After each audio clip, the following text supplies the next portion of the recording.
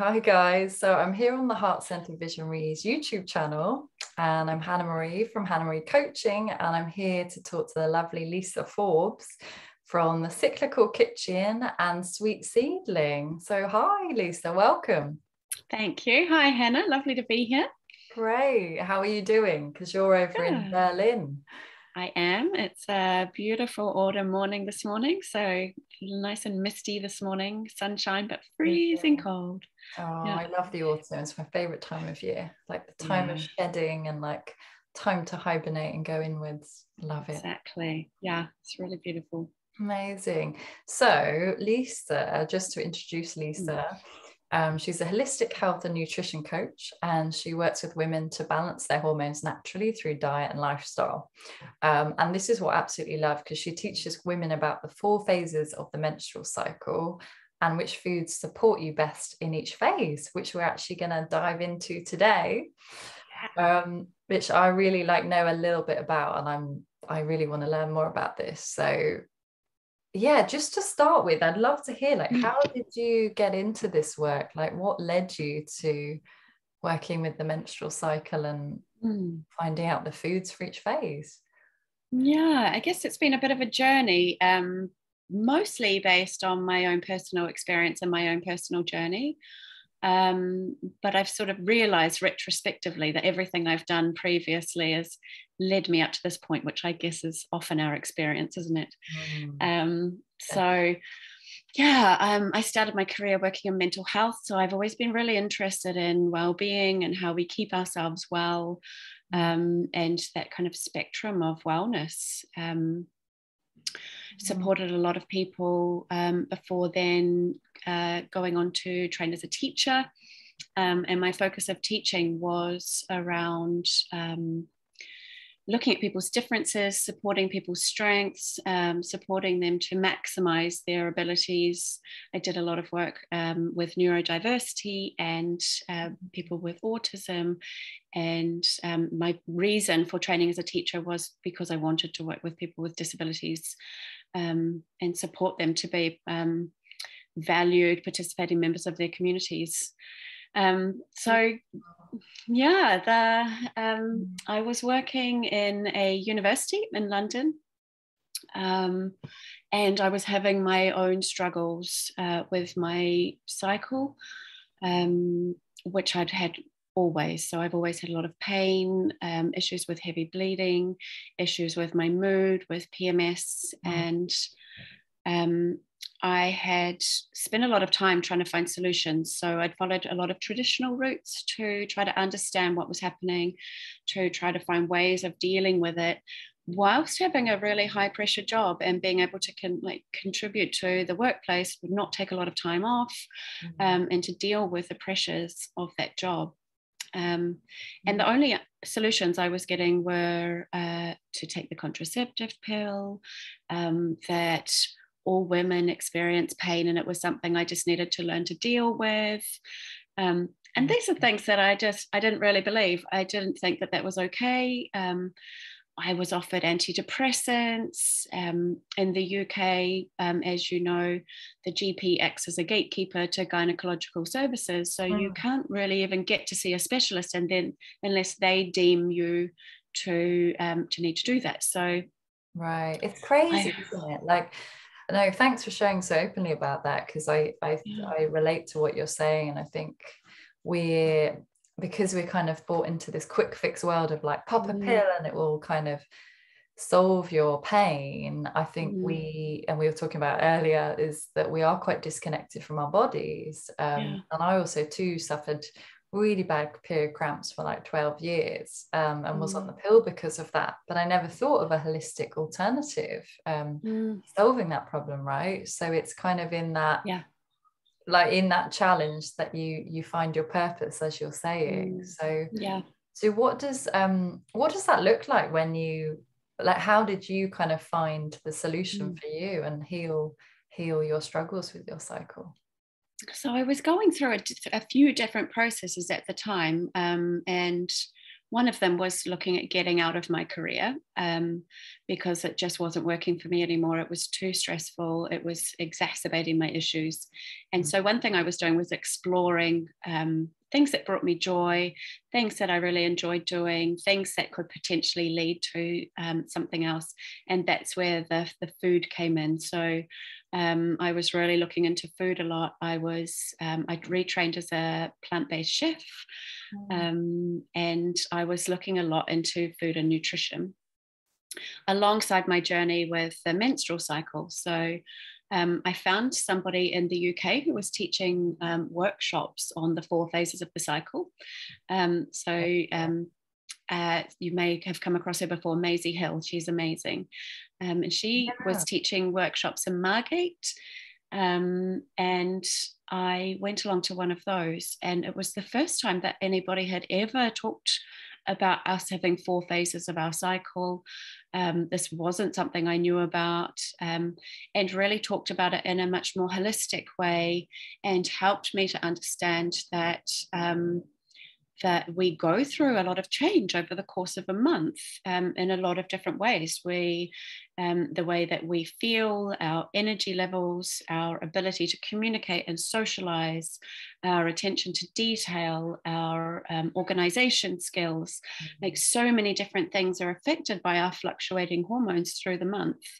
And I was just like, this explains so much.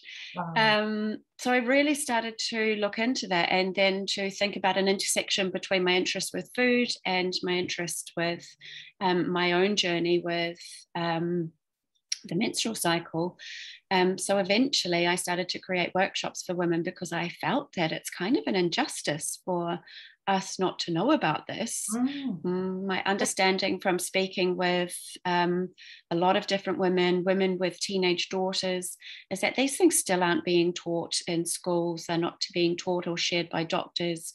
And this is information that we as women need to share with each other, so that we have a better understanding of how we fit into the patriarchal world that we live in, and why that causes us so many issues. 100%. I love that. It's almost like finding a way that you can be empowered throughout the cycle, instead of thinking, and I think there's a lot of stories of like shame and guilt coming up with the cycle, and not honoring that time, which is really sacred, right?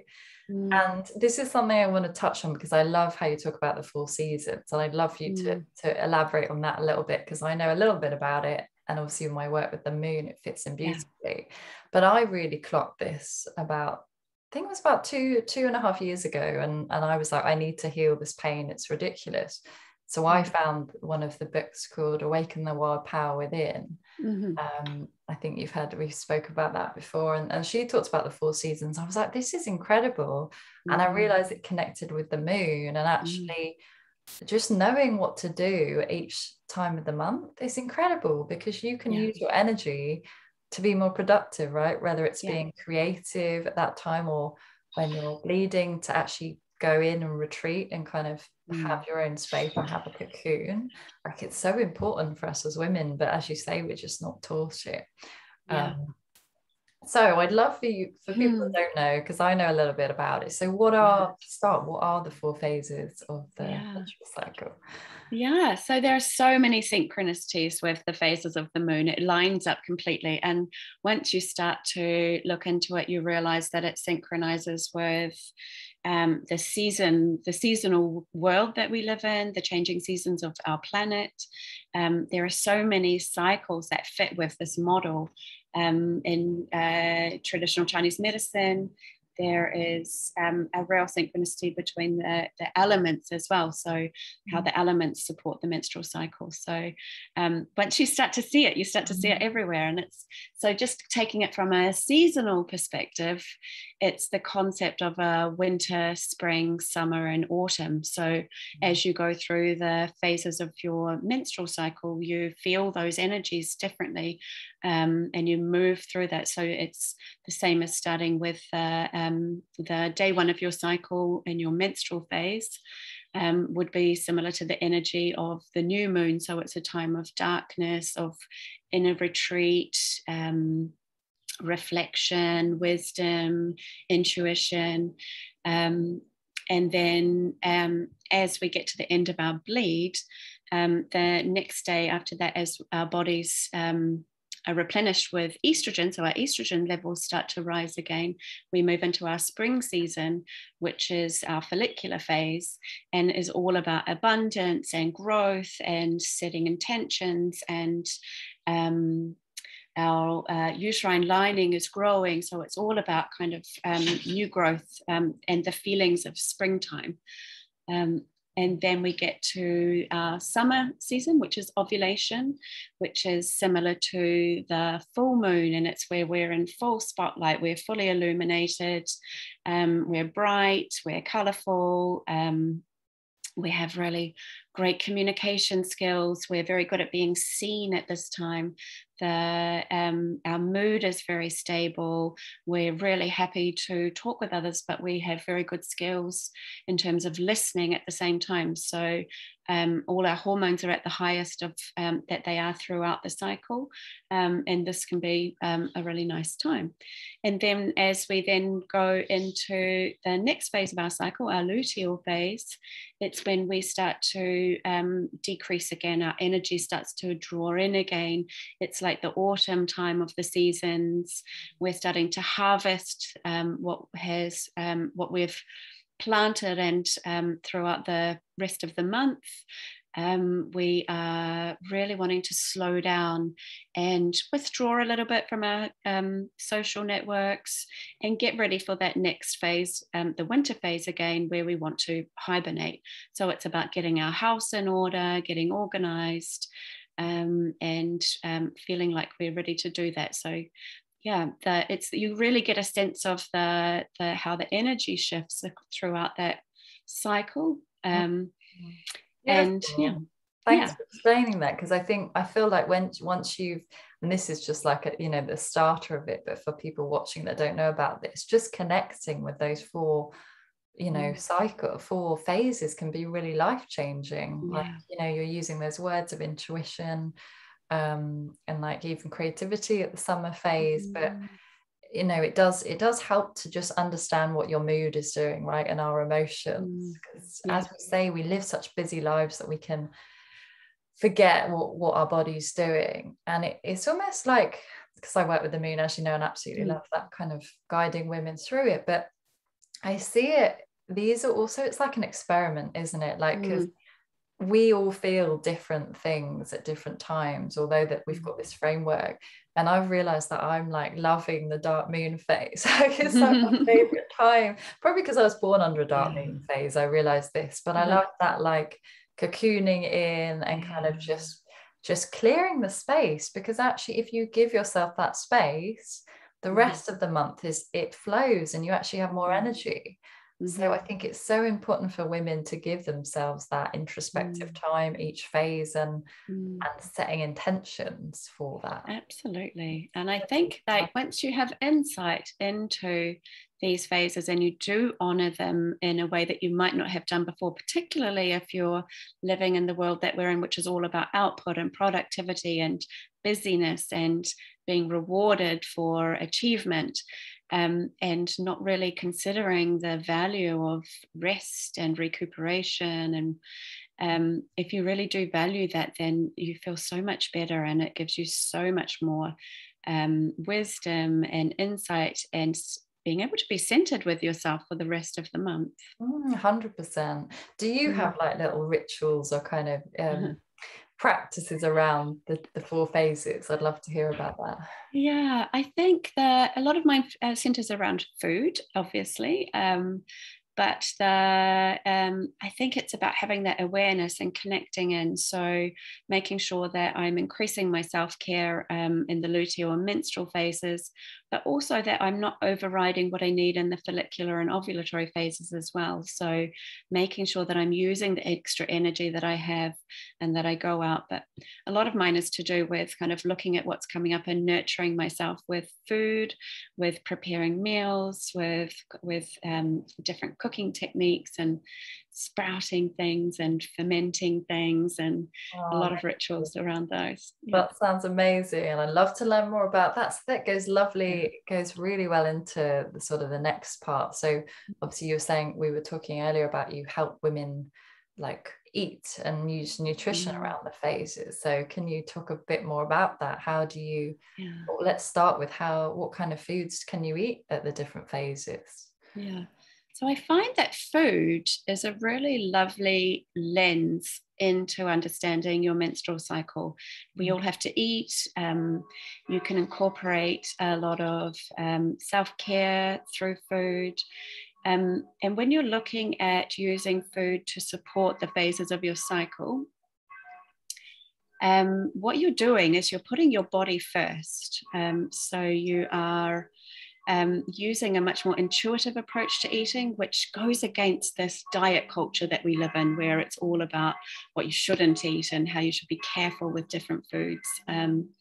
This is very much about thinking about where your body is in terms of the phases of your cycle, and what kinds of foods are going to support. So what are going to match you energetically, which are going to give you the minerals and the vitamins and the different kind of proteins and fibers and fats that you need, and what's going to support you. So it's a really nourishing and intuitive approach to eating. I love that. Because it's so important to nourish yourself with foods. You know, we are what we eat. And actually I've done a lot of research into this because I used to have skin problems, which partly was hormonal, but actually, like, you know, eating those foods that help inflammation, for example, or bloating, I found really helpful. Where do you start with all of that? So there's some really good resources out there. So the key person that started doing cycle syncing was Lisa Forbes, and she has a really good book called The Woman Code, which talks about the different foods, and you can see that she's come up with those. She's taken a slight Ayurvedic approach, a slight traditional Chinese medicine approach, and you can kind of understand how those foods nourish you in each of the phases of your cycle. And it's all about kind of thinking about the energy as you flow through. So when I first started doing this, what I did was I looked at the 4 phases and which foods. So everything I do is plant-based. So all of the foods I recommend are plant-based. Some people choose not to eat plant-based, and there are recommendations outside of that. But my perspective is that eating a much more plant-based diet is helpful for everybody, irrespective of if you then choose to eat other things as well. The main thing that I advocate against is eating dairy, because it's so inflammatory for our body, and it affects our hormones so much. Right. Do you know, I love dairy, and I've had problems with that. And I almost notice when my skin flares up throughout the cycle. And if I cut out dairy, even just for, I think it's about 4 or 5 days before my period, my skin is better because I've had no dairy. So I really try and minimize dairy. But it is hard for a lot of people. I think it's finding alternatives. It is, and it's that whole concept of like just taking it gently with yourself, starting where you are. I really promote the idea of swap, don't stop. So if you're trying to stop dairy, what can you swap it in for instead? Like, what would be something that you enjoy that you could swap in and try for a little while instead, so that you don't feel like you're punishing yourself. It shouldn't be like a punishment in any way. You should always feel like you are kind of nourishing yourself and you're getting things that you want. So taking it slowly. So maybe I can share a picture with you. Please. And I'll go through each of the phases as well and explain what's happening. But it might be helpful to see a picture first. So it's a photograph that I took of my living room table, where basically what I did was I laid out some fruits and vegetables and grains and beans from day 1 of the cycle all the way through to day 28. So you can see the changing energy of those foods. I love that. That's great. Let's see. And it kind of gives you it helps you to anchor it a little bit. So let me share that with you. One second, let me find it. It's really good to have the visuals, you know, so we can Because it is about the energy of the food as well, I imagine. And it's a lot to do with the energy of the food as well. And for me, I sometimes need to be able to have something to call to mind. So when I'm standing in the supermarket, I can't remember the big lists of things. Yeah. So to have a bit of a visual can be helpful. So let me share this with you. Can you see that okay? Yeah, perfect. Beautiful. Yeah. Okay. So this is this is my table. So we've got day 1 of the cycle over here on the left, going through all the way to roughly day 28 for an average cycle. Wow. So what you've got here is in this first quarter here, these are the foods that are great for you in your menstrual phase of your cycle. Moving through to the foods that are great for you in your follicular phase or the springtime of your cycle. And you can see they look very much like springtime type foods. You've got like carrots and sprouts. Then you move into ovulation, and what you've got here is so this is your summertime of your cycle, and these look like a tropical summer holiday, like they're very summertime foods. And then you move into your luteal phase, which is all about autumn and harvest. So the foods in this section of the table are very much like autumnal foods, like root vegetables and pears and cauliflower. So you get a sense of the seasons, I think, just from looking at that table. That's an amazing picture, and I think it's lovely to see the shades of colours, as you say, because I was immediately drawn looking at that pomegranate in the first quarter, thinking it's almost like the underworld, you know, like pomegranates. And I always talk a lot about Pluto and the myth of Persephone. Like you're going into the underworld, like, you know, when you bleed, you're going into a space of surrender, kind of going into yourself. So when I saw the pomegranate, that reminded me of that. Well, they say as well that foods often look like what they support. So the pomegranate, so as you move from the menstrual into the follicular, what you're doing is you're supporting the growth of the egg and the follicles. And so what you look, I mean, this looks like an ovary, like with all the eggs. Yeah, it's incredible. And the same with the papaya in the middle there. Wow. Okay.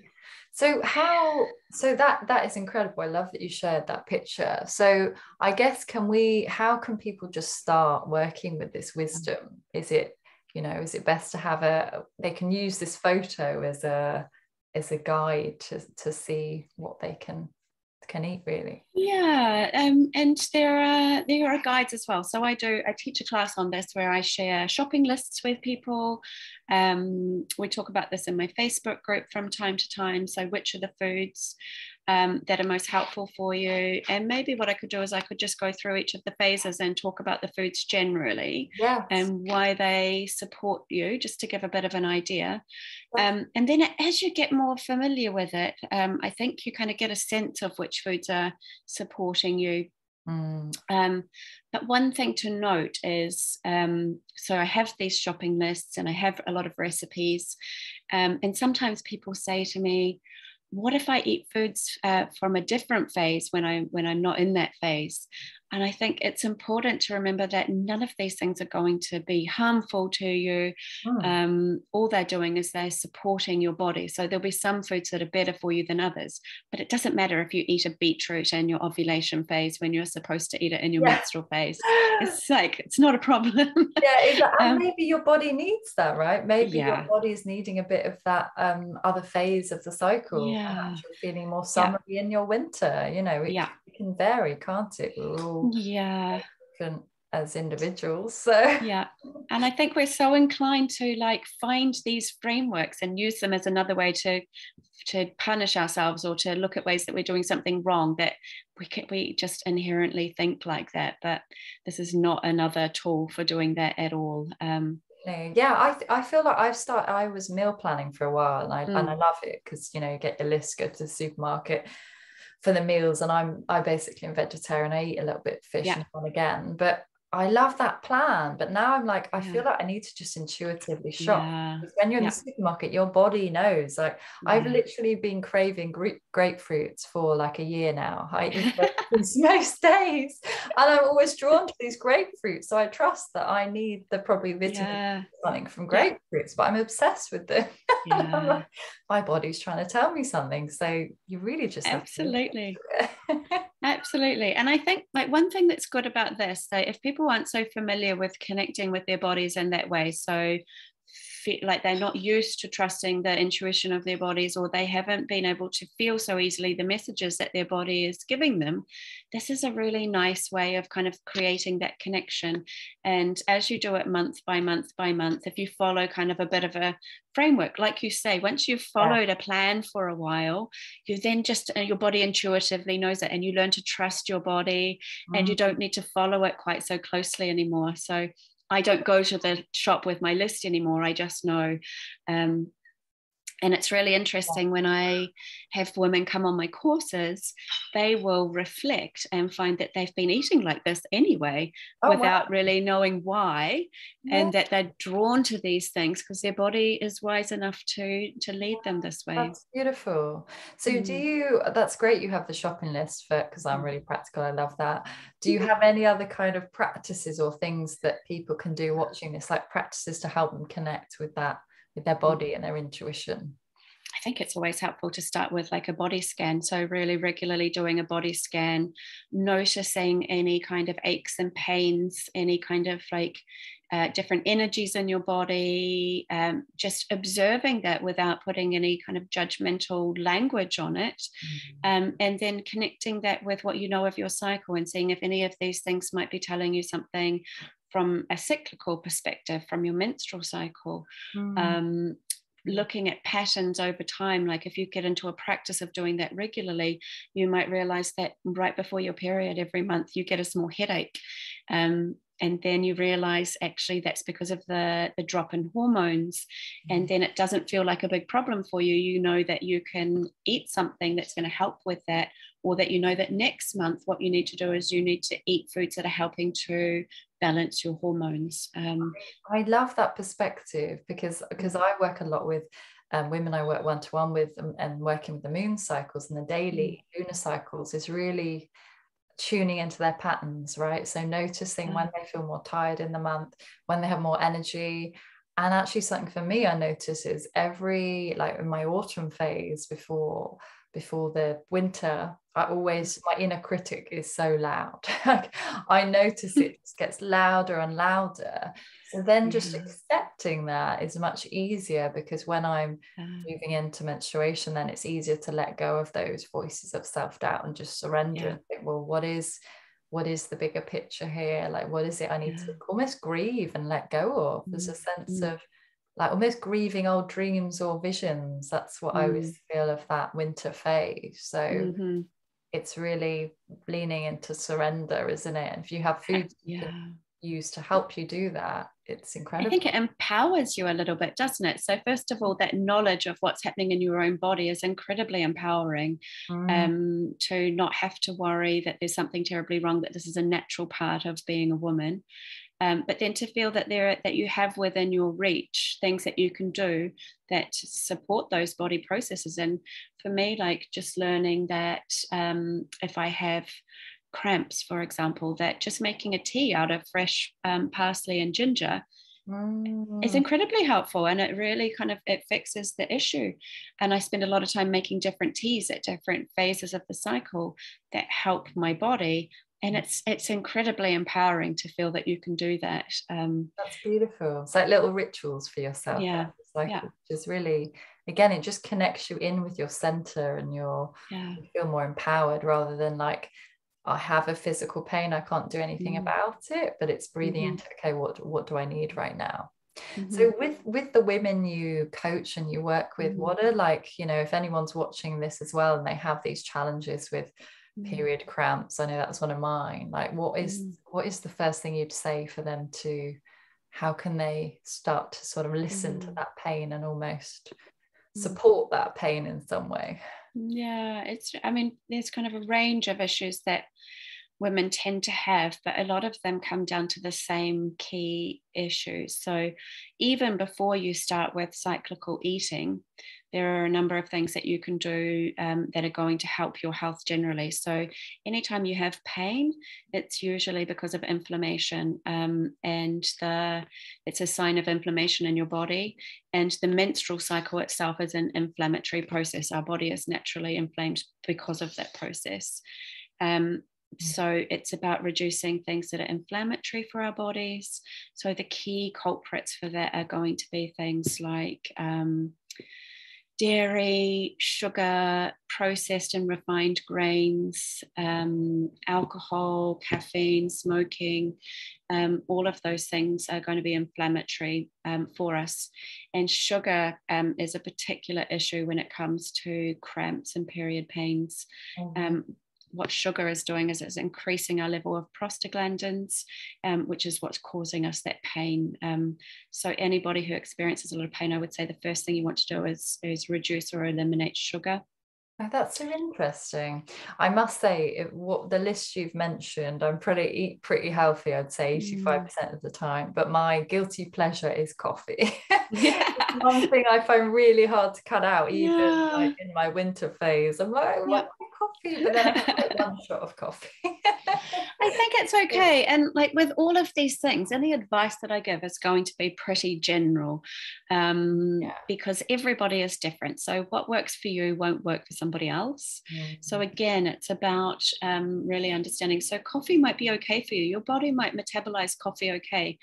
But sometimes what you find is that you don't realize that it's coffee that's causing you problems. So I know that I have tons of issues with coffee, but I love it. It's like one of my, It's so hard, isn't it? When you live in Australia for a year, I have become a coffee snob. And I love my coffee. So it's one thing, I've cut so much out my diet. It's one thing I don't want to give up. And there's things that you can do. Like I didn't realize it was causing me problems until I stopped it completely. And then I came back to it. And now I realize it really interferes with my blood sugars. It gives me headaches. I really quickly get quite addicted to it. So it's about kind of thinking about it in a more intuitive way. So I will sometimes have a coffee, but I will make sure that I have eaten properly beforehand, that I'm not drinking on an empty stomach. But I've also left a gap, so I don't drink coffee with my food, because then it stops my body from being able to absorb the nutrients. But that I've found other things that I like as well. So I like a golden turmeric latte. I like a matcha latte. So that still has caffeine in it, but it doesn't affect your blood sugars in the same way. So that and you release the caffeine in a more measured way. So just minimizing the coffee that I have, like maybe once a week or so I have a coffee now. But just you've got to let yourself enjoy things, right? It's that balance, isn't it? Being kind to yourself, but also knowing some things maybe aren't good for you in too many quantities. So this wisdom's beautiful, and I love, like, I literally could keep talking about this with you all day. So a little bit, I'd love to hear a bit more about, like, how do you work with women? Because I know you have like a beautiful membership that you've created. Tell us a bit more about your process. Okay, so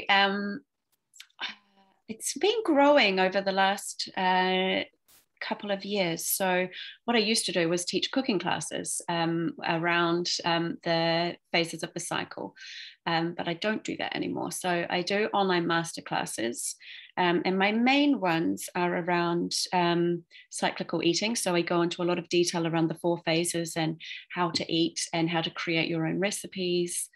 And I have another one, which is I developed because of my own journey, but because also I was hearing a lot from women about the same issues around lack of communication, lack of information around perimenopause and menopause.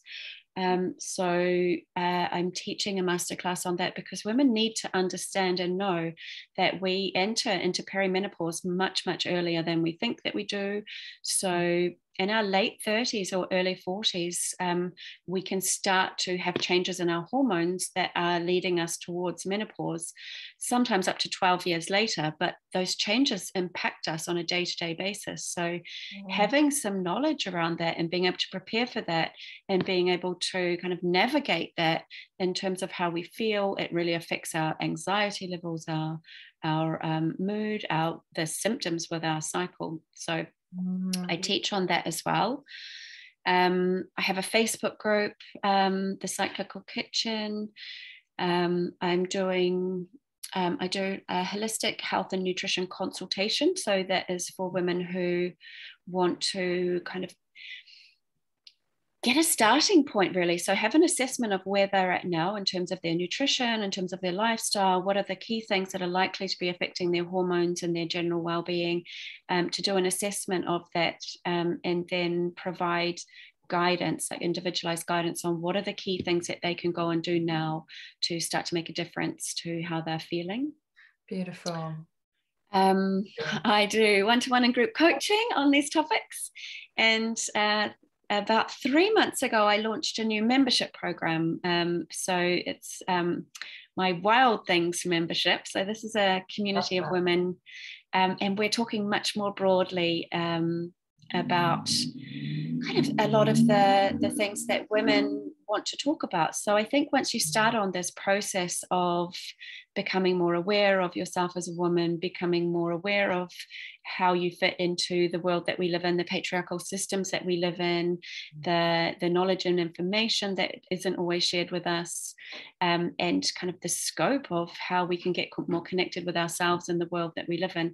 We have a lot of questions, and we have a lot of curiosity, and it just opens up this amazing world for discussion around things like lunar cycles and foraging. And it's so important. It connects us back with that wild essence, right? Like, I feel like, you know, we women used to be probably connected in tribes more, and we don't have that space. So to have an open space where we can be vulnerable and share the challenges is so potent, isn't it? Like, absolutely. So needed, and it's beautiful you hold those spaces for women. So we're just growing that, and we've been talking about all kinds of things, some things nutrition based, some things to do with holistic health, exactly as you say, finding your tribe and rewilding yourself.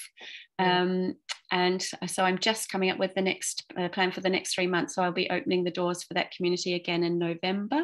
So for anybody who has an interest in joining us, definitely leave the links to your work if you want to connect with Lisa, because honestly what she's doing is really incredible, and you bringing in the nutrition into the phases that haven't really heard of that much. So it's definitely something to connect with, and I definitely want to learn more from you, so I'm gonna stay tuned for that.